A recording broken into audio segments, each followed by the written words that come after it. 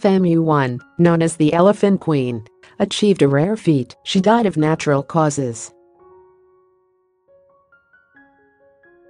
The Indian elephant survived years of poaching threats to die peacefully and quietly in Tsavo, Kenya. Get push notifications with news, features and more. Following you'll get the latest updates on this topic in your browser notifications. British photographer Wilbur Lucas was fortunate enough to capture the last images of this stunning and majestic animal, who was unknown to the world at large but beloved by those who had the opportunity to meet her. Bird Lucas took these stunning shots of FMU1, who lived to be over 60, as part of a partnership with Tsavo Trust and Kenya Wildlife Service, and wrote about the moment, which he calls one of the greatest honors, in a touching blog post.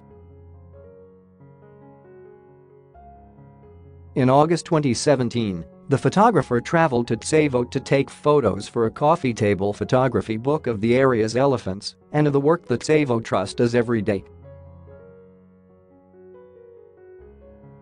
Tsavo Trust, a non-profit wildlife conservation organization, is dedicated to protecting the wild animals of Tsavo, which include the four-legged residents of Tsavo East National Park, Tsavo West National Park, and Chiulu Hills National Park.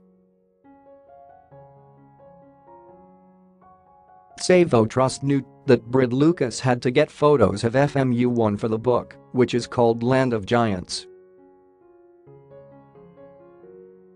After looking for the Elephant Queen for several days in an area the size of Switzerland, Tsavo Trust located the big beauty and drove Bird Lucas out to meet her. FMU1 was skinny and old, but she strode forward with stately grace, the photographer wrote of his first impressions of the FMU1. Her tusks were so long that they scraped the ground in front of her. She was like a relic from a bygone era. The elderly cow elephant was a gracious host, allowing Bird Lucas to stay with her for an entire day and follow her to a watering hole where he was able to capture ground-level shots with his beetle cam that truly capture FMU1's size and grace. Throughout his time in Tsavo, the photographer was fortunate to encounter the Elephant Queen several more times before she died of natural causes. As a wildlife photographer, a subject like FMU1 is incredibly rare, a creature that is unique, possibly the most remarkable of her kind, and yet an animal that few have photographed before, Bird Lucas wrote of his time with the elephant. The time I spent with her was a real privilege.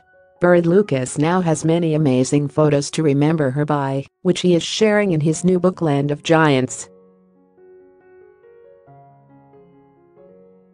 The book, created in partnership with Tsavo Trust, will be released on March 20th and is available to pre-order from Wildlife Photo.